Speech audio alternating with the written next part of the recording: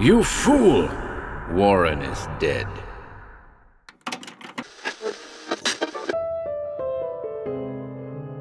Welcome to HorrorBabble. We've got a gem of a tale in store for you today, folks. The Destroying Horde by the great Donald Wandrei. This one was first published in the June 1935 edition of Weird Tales.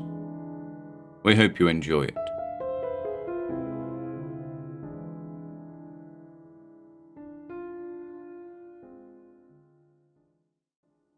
The Destroying Horde by Donald Wandrei.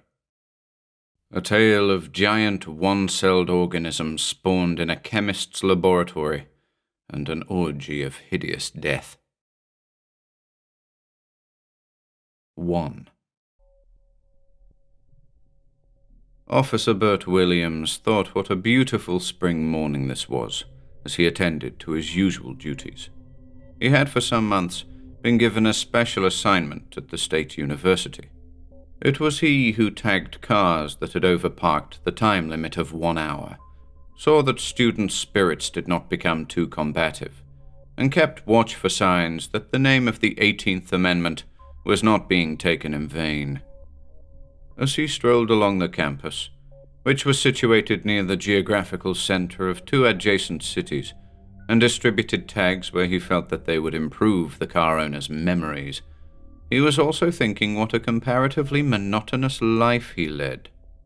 The student body was a peaceful lot. Hold-ups had been few.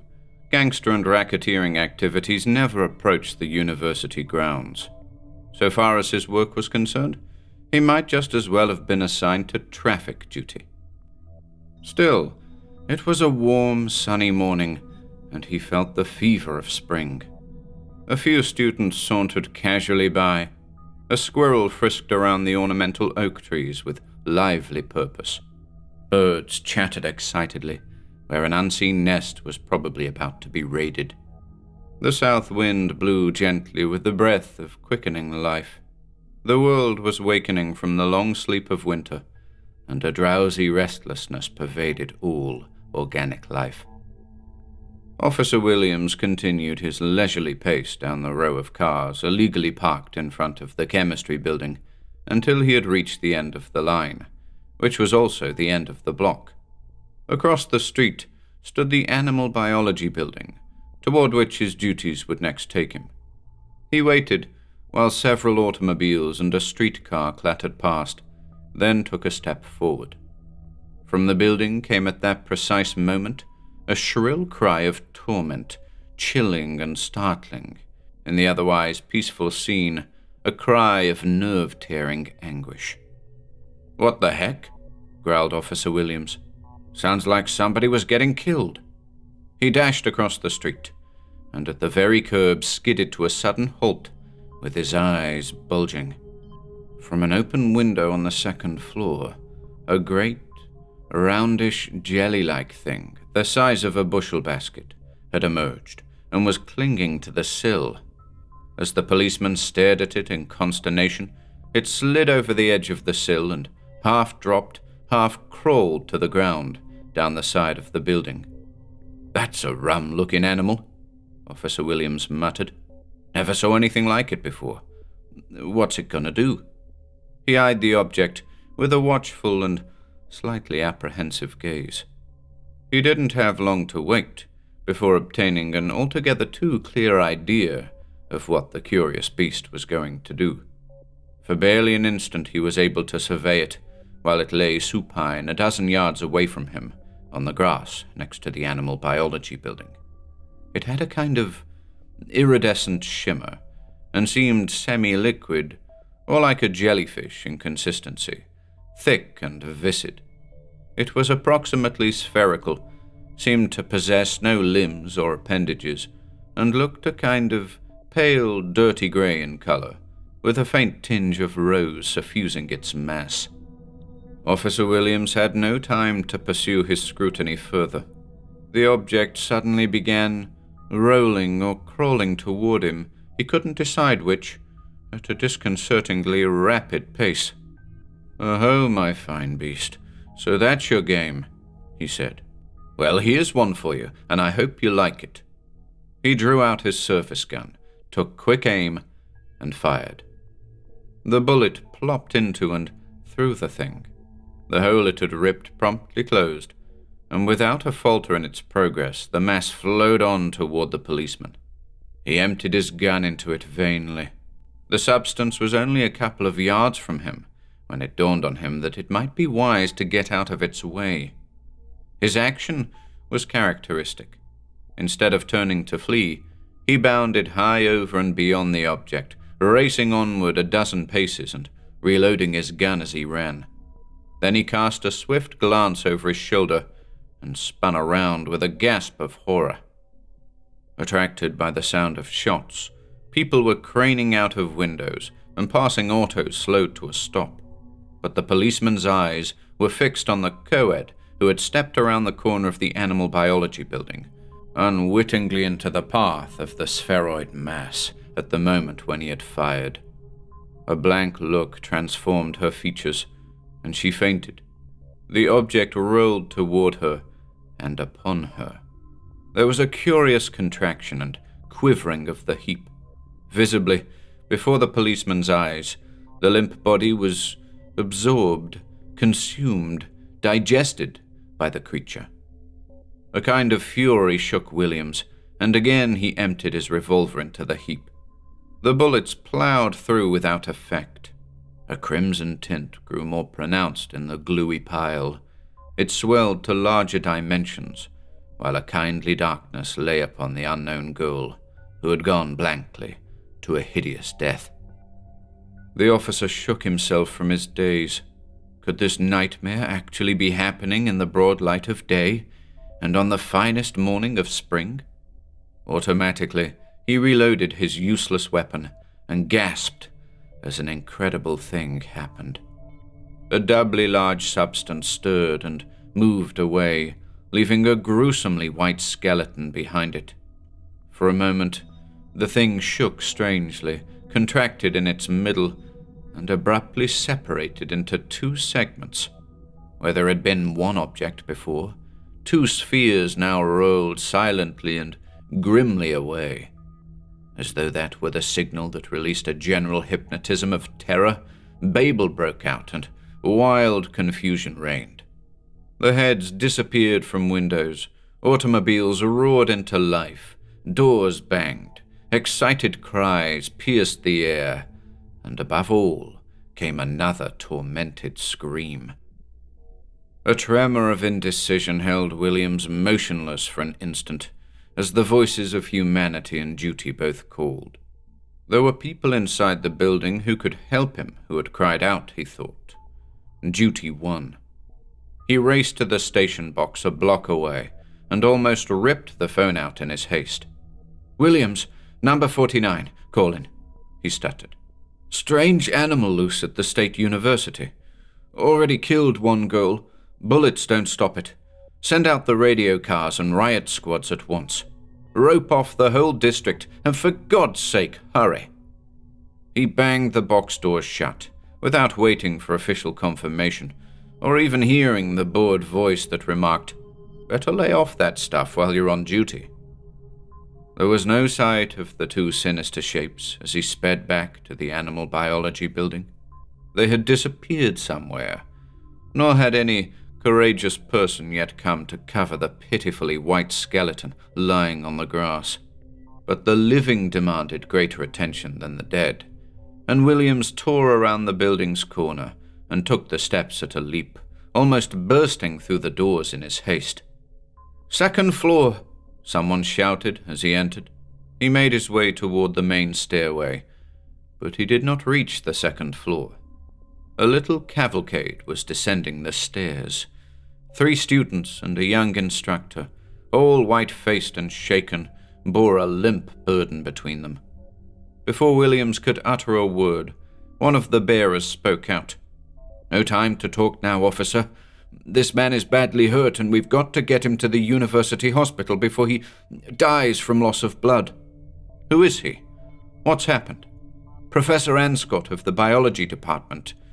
We don't know what happened." Williams followed the group as it hastened toward the hospital, 2 blocks distant.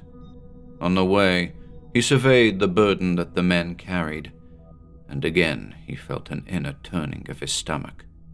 Professor Anscott was a slender, grey-haired man of perhaps 50, with the intellectual features of an ascetic, and yet with the finely moulded contours also which indicated a sensitivity to ultimate values.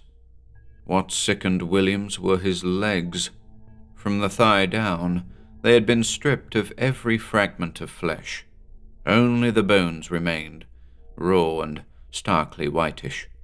Above the knee, they were stained by trickles of red that still oozed from the fleshy stumps around which rude tourniquets had been twisted.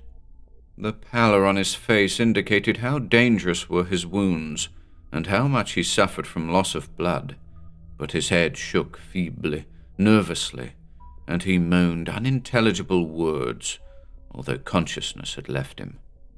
As Williams's eyes took in his slender hands that hung limp and his spare frame, he thought, by the looks of it, he's a goner.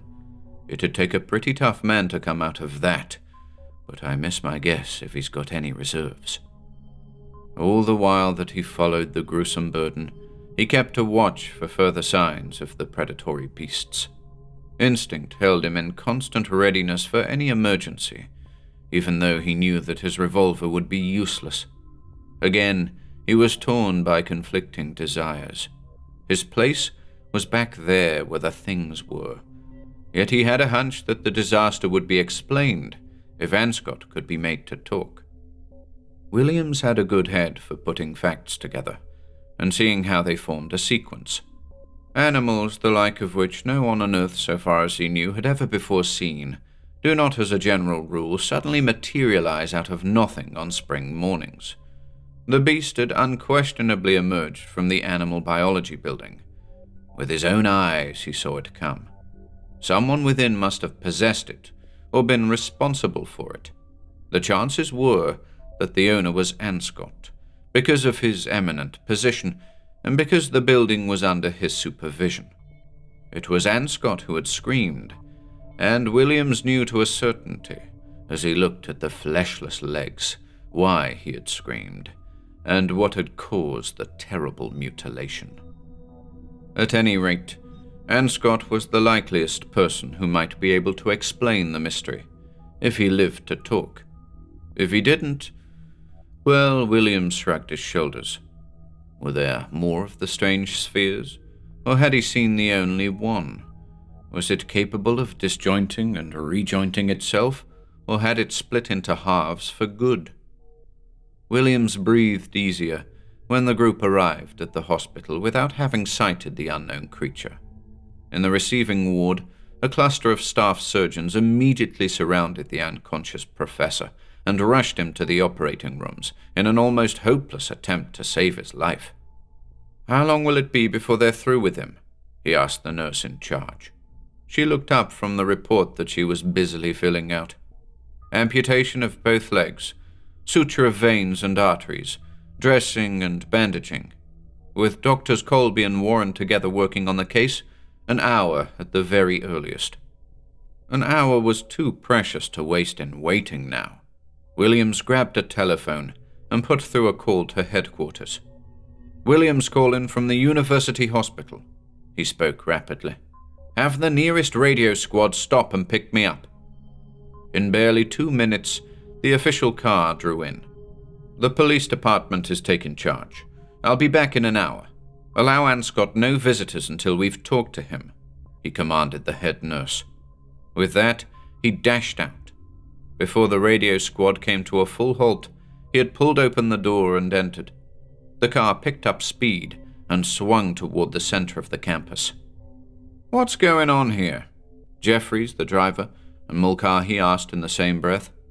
"I don't know, but it's sure bad. Some sort of animal's got loose. You can't kill it, at least with bullets.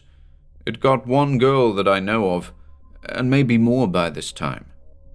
Sirens shrieking, the car squeezed through a space that opened up for it on Washington Avenue, one of the intercity traffic highways which cut through a side of the campus. Pandemonium reigned. The invisible wildfire that mysteriously warns people of danger had swept the district. A continual stream of automobiles left the territory, which had already been closed to incoming traffic. Classes halted. Buildings seemed to empty themselves.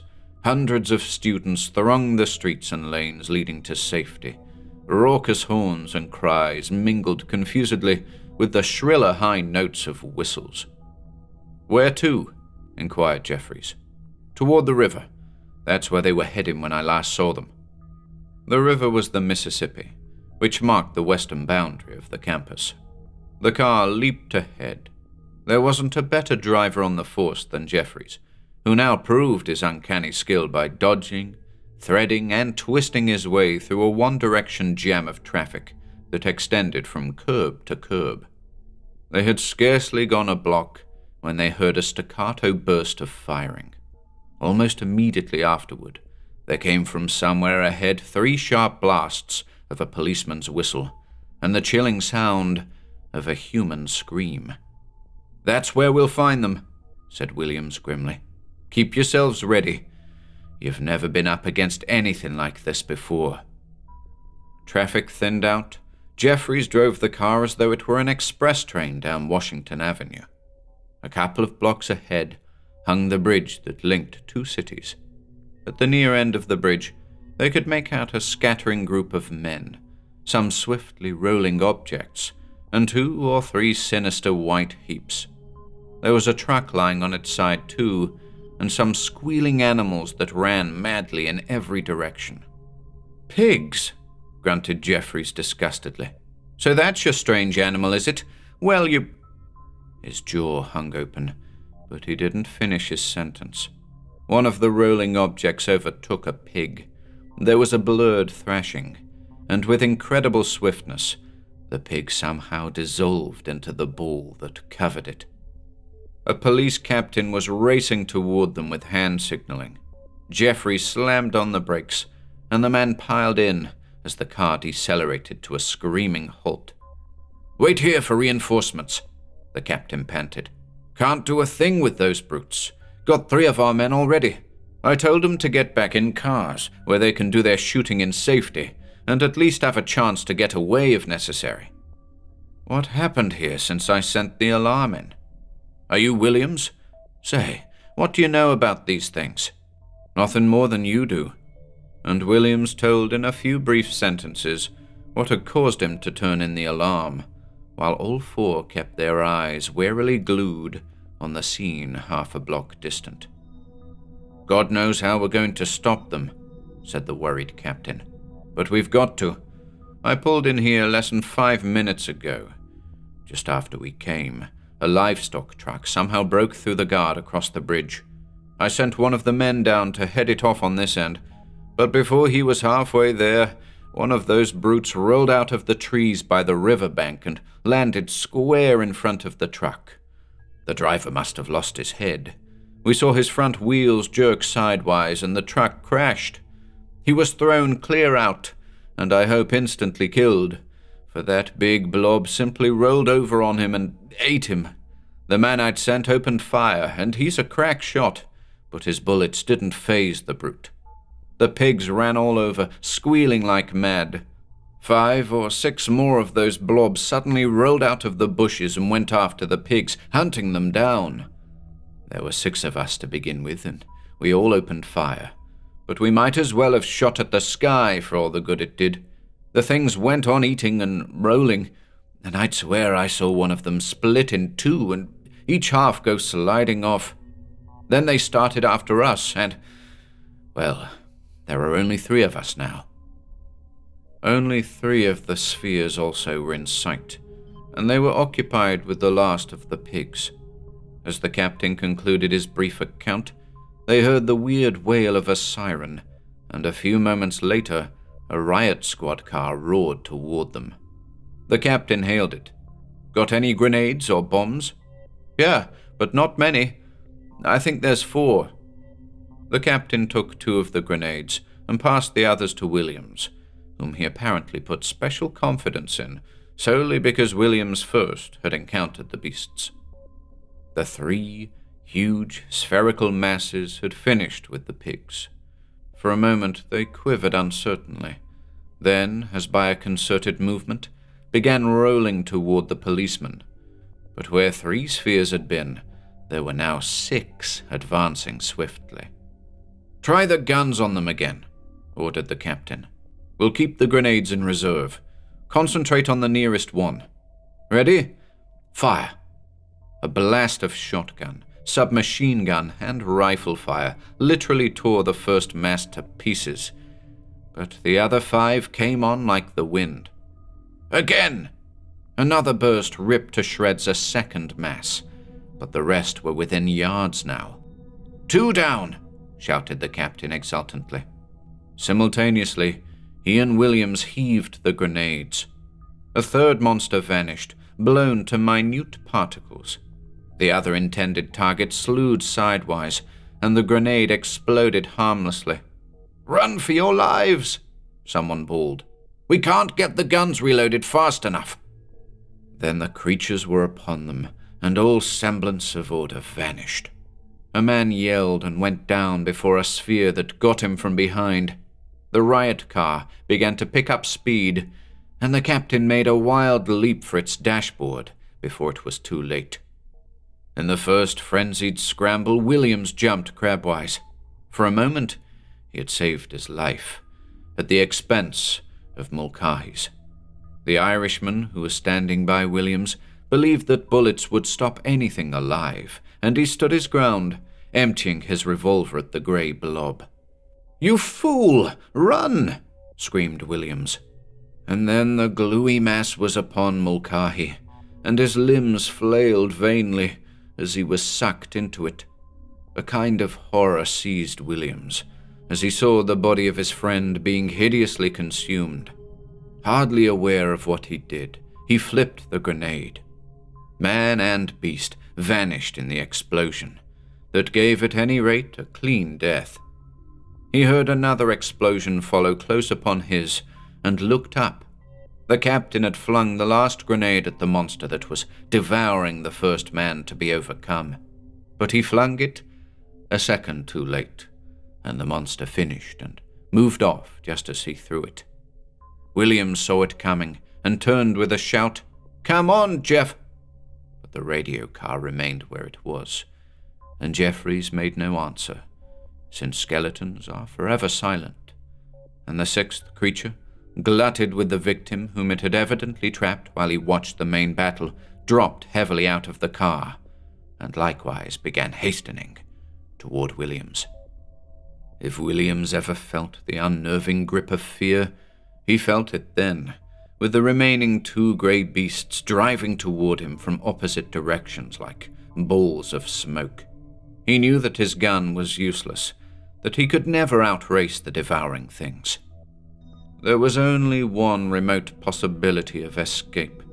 He sped toward the sphere between himself and the car and dived clear over it, sprawling to the ground. He was on his feet in a flash and bounded onward toward the car, but the grey beast had abruptly reversed its motion and was closing the gap with terrifying rapidity. Williams won by a leap. He thanked God that the motor was running as he jumped in and crashed the door shut. The skeleton that was still huddled in the driver's seat crackled grotesquely as he shoved it aside. The pursuing animal plopped against the side of the car as Williams threw it into gear and almost wrecked the mechanism in trying to force it into instant high speed. Just before he reached the bridge, he saw another cluster of the strange beasts emerge from the trees and begin rolling across the bridge toward the city beyond. "Oh my God," Williams muttered, with a kind of despairing reverence. "There'll be no stopping them once they're on both sides of the river." But there was nothing that he alone could do to prevent them from reaching the opposite side. As if by magic, another sphere materialized in the street. Williams didn't try to avoid it. Rather, with a savage delight, he roared down upon the monster. The car thudded into it and skidded completely around as though on ice, and a shower of slimy stuff spattered the windshield, a substance greasy and malodorous. "Okay, back to the hospital, and that Anscott fellow it is then," he said softly, and sped up Washington Avenue.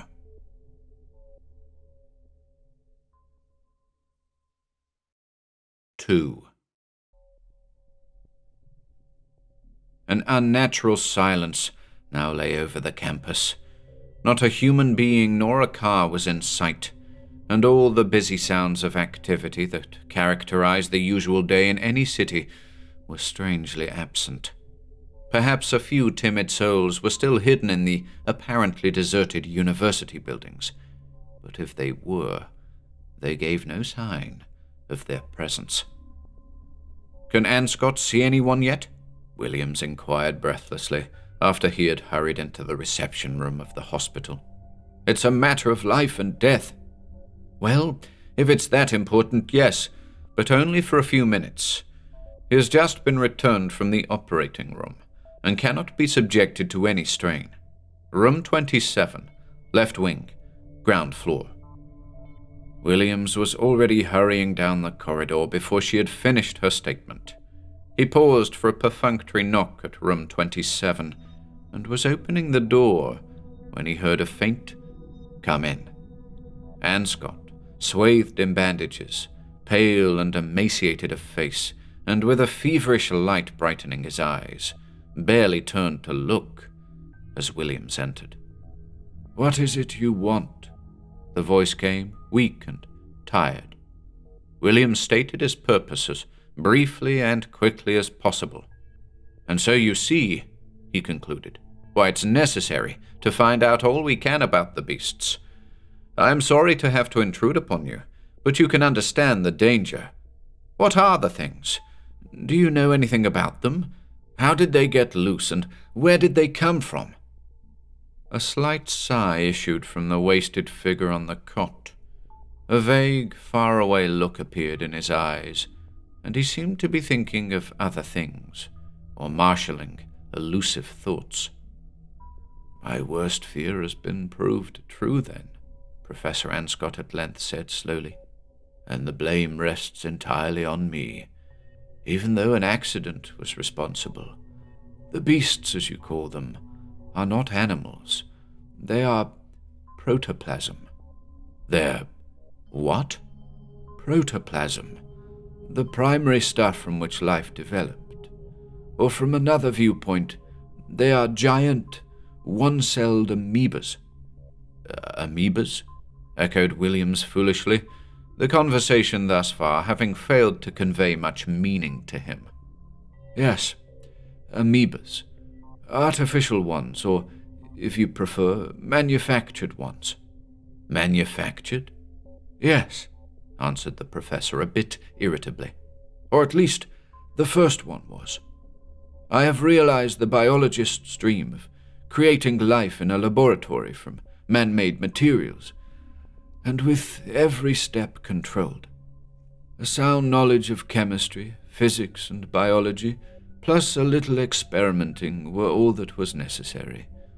You will find my notes and an account of my work among my papers in the laboratory. I would advise you to destroy them, as I most certainly shall do myself if I recover from these injuries. For many years, biologists have been on the verge of creating life. Undoubtedly someone else will rediscover my method, even though I obliterate my results. But I am ready to close my inquiry, now that I have witnessed its disastrous results. All organic life, as you probably know, is based on the substance called protoplasm. The simplest form of such life is the one-celled amoeba commonly found in stagnant water. I analyzed the amoeba until I knew exactly what its chemical equivalents and constituents were. That was my first step. But one cannot merely mix a group of carefully weighed chemicals and expect an amoeba to develop. Even that organism, low as it is in the evolutionary scale, is a system, infinitely less complex than the human body, to be sure. Yet in its simple, unicellular nature offering almost insuperable difficulties to everyone who has tried to create it out of basic chemicals. The materials must be wrought into a pattern, a system, an organization. And when I had succeeded in this second step, still a third, and the most difficult of all, remained. I had fashioned something that was to all intents an amoeba, except that it did not live. It was as dead matter as any corpse. The spark of life was lacking, the vital force that would activate the inanimate substance. It wasn't until Millikan discovered the cosmic rays that I was on anything like the right track. I then pursued my investigation along the lines suggested by his work, and was finally able to control cosmic rays. You will find that apparatus likewise in my laboratory. A week ago, under the stimulus of the cosmic rays, my artificial amoeba came to life, stirred itself, absorbed food, and in general behaved like one of nature's amoebas. That moment was the peak of my life, beyond which nothing can ever again rouse my enthusiasm. It was a discovery of greater significance to mankind than Columbus's showing the way to the Western Hemisphere was. The glow of pride in successful accomplishment of a brilliant feat shone for an instant in the aged scientist's eyes, until it was replaced by a haunted look, and he resumed his account. An amoeba, besides being a simple organism, is minute in size. Having solved the major difficulties, I now wanted to continue the experiment on a larger scale, so that I could watch every step with an eye unaided by microscopes or lenses. Furthermore, since my remaining years were likely to be few, I wanted to learn as much as possible in the shortest time possible. To that end, I deliberately changed the chemical constituents of my next amoeba for two purposes. First, I wished to create one of large dimensions, which would not be dependent on water for its habitat. Second, I wished to speed up its natural functions so that I could study within a period of hours what would otherwise require days. Unfortunately, I succeeded. I created a giant new kind of amoeba this morning. A shudder of pain racked Professor Anscott, and he bit his lips as the pain-deadening Novocaine began to wear off. "You created one?" interrupted Williams. "Then how does it happen that there are so many of them?" The scientist smiled bitterly. "The answer is fission. An amoeba reproduces by the simple process of dividing itself into two individuals, a process technically known as fission. You yourself witnessed my amoeba split into two parts after it had digested food. In some ways it is like an animated stomach. The amoeba is a viscous thing which absorbs and digests food directly. It moves by contractile projection of parts of its surface." For a moment, a frown of intense concentration wrinkled his forehead. "According to what you have told me, the first fission occurred about 20 minutes after I brought the amoeba to life. We may assume then that so long as food is plentiful, fission will occur in each individual every 20 minutes. If all the individuals survived, and it is sadly evident that most of them have, there were 8 at the end of the first hour. There are 64 now, less those you killed. In an hour there will be 512. Within 12 hours there will be millions of them." "Why did you let the first one out? Great God, how can they be stopped?" burst out Williams. "I didn't let it escape," came the answer from pain-twisted lips. "It was an accident. About 10 minutes of the cosmic ray were needed to animate the first amoeba. I forgot, when I created one which would live at an abnormal pace, that the spark would also start it going more rapidly. My back was turned when it came to life. I received my first warning with a terrible pain in my legs as the thing began to... digest me alive." Anscott's countenance was white with suffering now, and his eyes burning with fever, as he tried in an almost inaudible whisper to finish his account. "I suppose it was my scream you heard. I drove the brute off. Would have killed it if it hadn't mutilated my legs. You what?" Williams asked desperately, anxiously. "What did you do?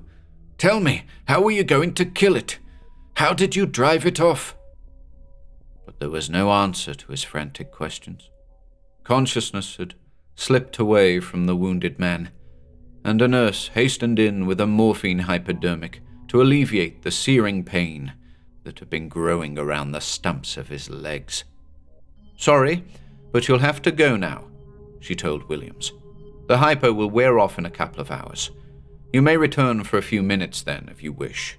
There is no chance of his regaining consciousness earlier." "A couple of hours," muttered Williams in dismay as he retraced his steps down the corridor. Where there were only some 60 of the things now, there would be several thousand of them within 2 hours. Despite the warm day, a cold moisture dampened his face. At the receiving room desk, he paused to telephone headquarters for orders. They were simple. Every available man was ordered to surround the district where the creatures had broken loose, except for Williams, who was to remain on guard at the hospital generally, and over Anscott specifically, until the precious information was divulged. The next 2 hours were a nightmare for Williams. The radios in all rooms had been disconnected in order that patients would not be alarmed, but for the benefit of the staff, the key set in the reception room was kept on. Minute by minute, the scenes in a tragic drama were audibly unfolded. The Destroying Horde was multiplying even more rapidly than Anscott had predicted. Hundreds and hundreds, possibly thousands already of the giant amoebas were devastating an area of almost a square mile in the heart of the Twin Cities. Low as the organisms were in the scale of life, their ferocity was unparalleled, their tenacity appalling. It seemed impossible to destroy them, except with high explosives whose use was restricted, partly by the nature of the region infested, and partly by an actual shortage of dynamite. The radio, newspapers, and whistles had broadcast a general alarm. All available men were asked to unite in attacking the danger. Weapons of every sort came out of storerooms and hiding places. 2 great streams worked at cross purposes. Converging lines brought hundreds of volunteer fighters to resist the Horde. Diverging lines carried the thousands who, by all sorts of conveyances, were evacuating the city. Along a circular battlefront of about 3 miles comprising both sides of the river, the battle was raging, and the line of struggle was steadily widening. Staccato of guns and the bursting of explosives were answered by cries of mortal agony when some fresh victim was caught and consumed. There was no way of estimating how large the death list had grown. Undoubtedly, dozens and perhaps hundreds of human beings had perished, with the total swiftly mounting. Any living organism, human or animal, seemed acceptable to the voracious amoebas, and their astounding ability to multiply made the menace of their well-nigh indestructible nature doubly powerful. Outside aid had already been requested. State troops were on their way now. Of manpower there was no shortage, as yet, but the nearest large supply of munitions was 500 miles away. The local stores were on the point of exhaustion. Long before transport airplanes and fast express trains could arrive with additional explosives, the peril would be beyond control. Once the amoebas were numbered in millions or even thousands, mathematical reduplication and multiplication would result in their splitting and spreading faster than they could be destroyed. Citizens could indeed barricade themselves in homes and buildings, sealed against entry by the organisms. But what good could be accomplished? Starvation would eventually force the occupants out, to be pursued by the prowling and ravenous monsters. And when the amoebas had multiplied beyond check in the Twin Cities, could there be any checking of them? They were likely to roll out in every direction, a circular tidal wave, engulfing whatever living creature lay in their path, protoplasmic, irresistible death racing across the country, devastating cities and devouring men with a cumulative rapidity. Tense and restless from the excitement, Williams gripped his chair till his knuckles showed white, or paced back and forth. This inactivity was as great a strain as battling the amoebas had been, but he had his orders and he was too loyal to disobey them.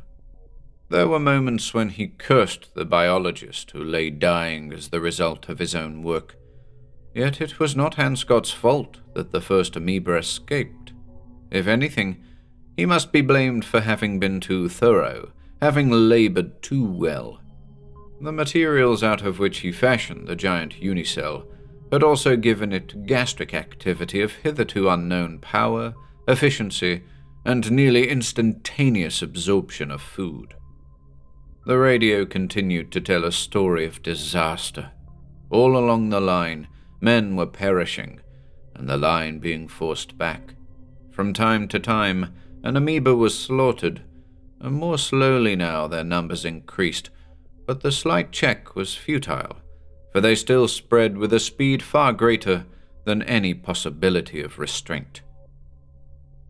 Williams was fidgety from inaction, when a subconscious intuition that something else was wrong came to him. He had seen nothing to alarm him. His ears had not been startled by unfamiliar sounds. He sniffed the air inquisitively, without being able to detect the trace of a foreign odor. Whence came this intangible warning, this sense of imminent danger?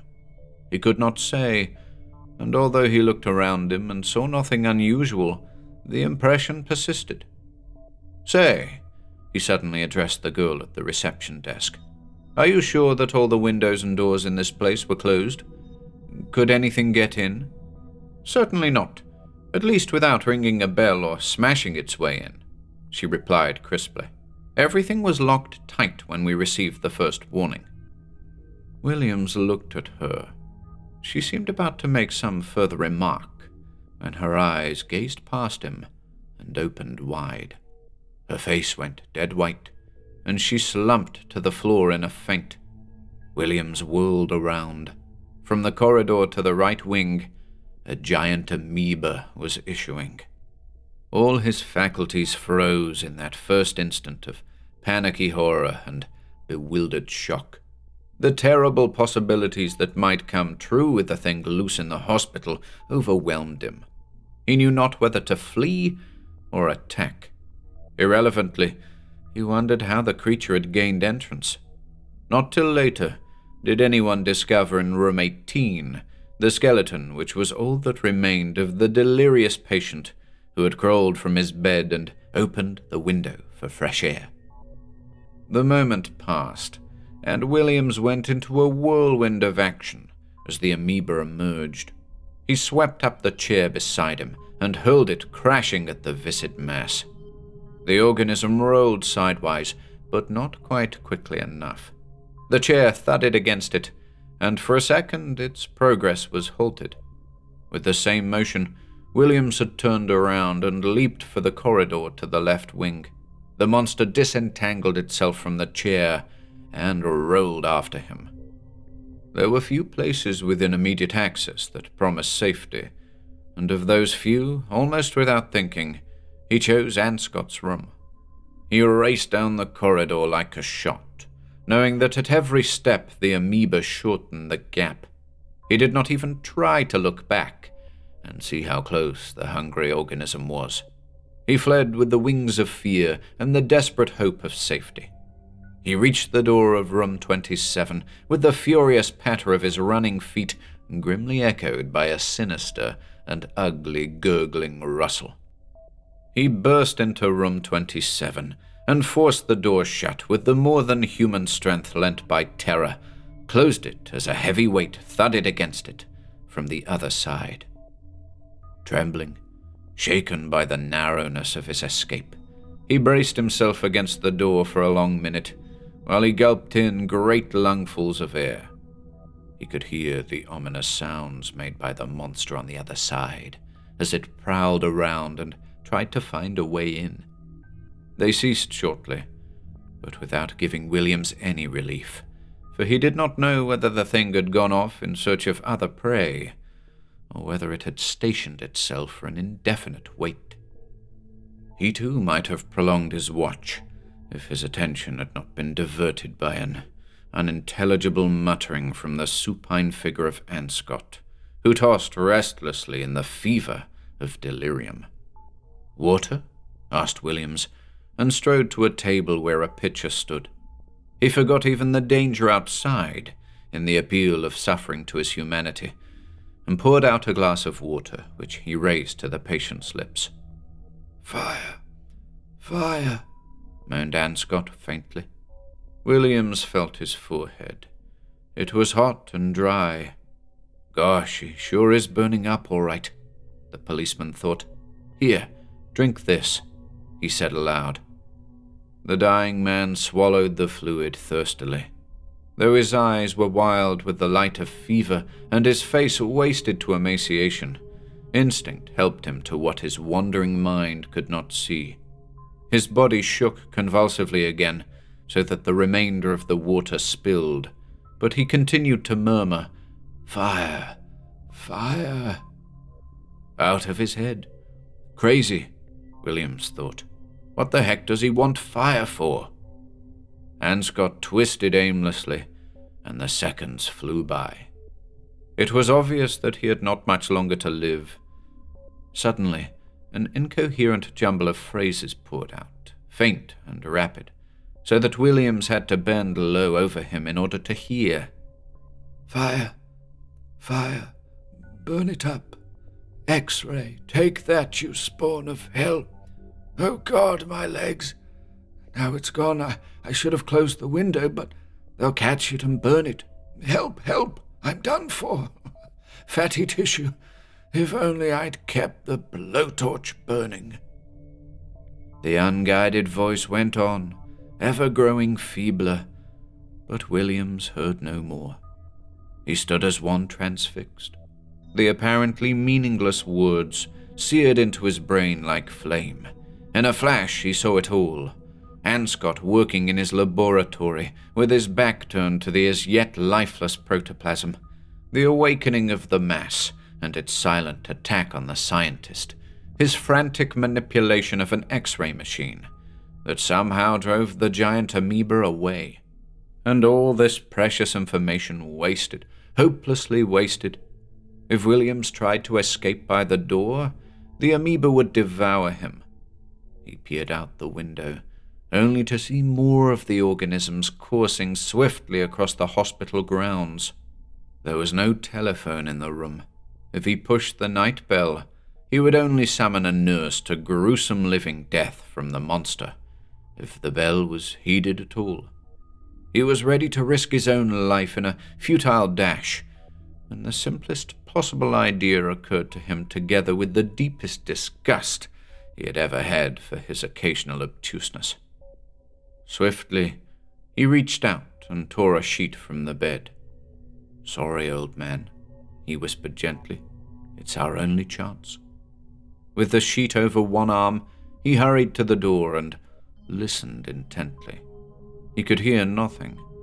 As noiselessly as possible, he whipped a pocket lighter from his trousers, flicked it, and touched it to the corners of the sheet. Spreading lines of flame began to race inward. He jerked the door wide open and peered out. The huge amoeba had been halfway down the corridor, on the point of pushing back a loosely closed door to one of the wards. At the sound that Williams made, it turned and instantly began rolling toward him with its strange, swift motion. There was a whiteness on his face but there was no shrinking away or trembling of his hands as he waited, even though the running lines of flame scorched him and licked around his fingers. He waited till the protoplasmic mass was less than 10 feet distant. Then, in a continuous and dual movement, he flung the burning sheet over the creature and leaped backward towards safety. Instinctively, the giant tried to dodge, in vain, for the sheet billowed out and dropped squarely upon it. Williams saw a mad flurry and writhing for an instant, heard a weird, voiceless sibilance, and all at once the smouldering blaze flamed hotly brighter, with a greasy sputter.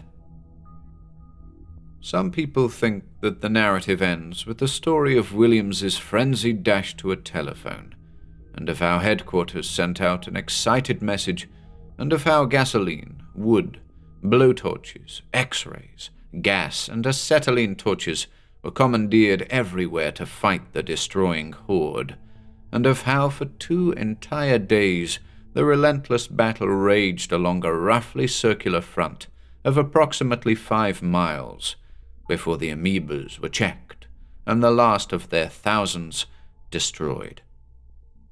But the real end of the story lies in a grave at Oakwood Cemetery, whose headstone bears a simple inscription to the memory of George Anscott, who half-solved the mystery of life.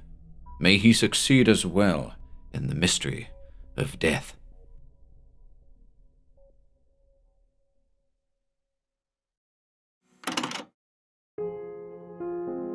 If you enjoyed listening today, be sure to subscribe to the channel by hitting the red subscribe button below. After doing so, click the bell icon next to the subscribe button to receive new content notifications. If you'd like to support our work and receive exclusive perks, consider becoming a channel member by clicking the join button below. To support us in other ways, see the video description for links to our Bandcamp and Patreon pages, our merch store over at Teespring, and further information relating to our releases on Audible, iTunes, and Spotify. And until next time,